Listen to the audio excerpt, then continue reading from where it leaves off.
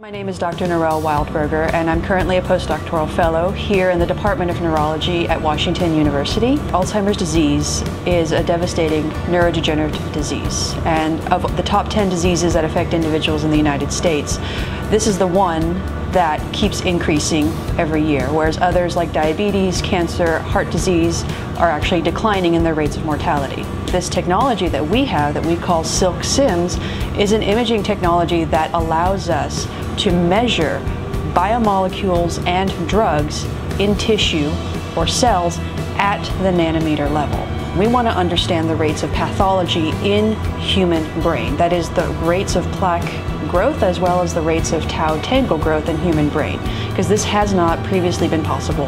I'm a clinical neurologist here at Washington University. My work here has two major research roles. One is in the lab, where we try to understand the process of Alzheimer's disease, and that includes what causes the disease, how can we detect the disease, and ultimately how can we treat the disease better.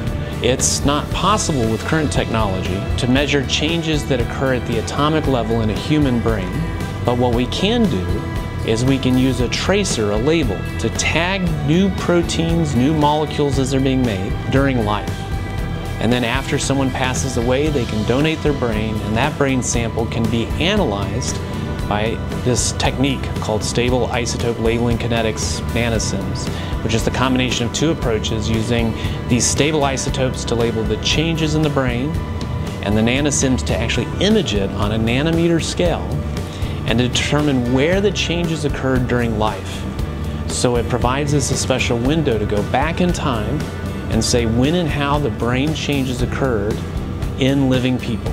With this technology, we're looking for partners in pharmaceutical industry to help advance and accelerate therapeutic drug development, because we're currently working on establishing what is the rate of pathology in the human brain and human Alzheimer's disease. Norelle Wildburger has been leading these studies from the ground up. She's doing a fantastic job, and I expect great success from these studies.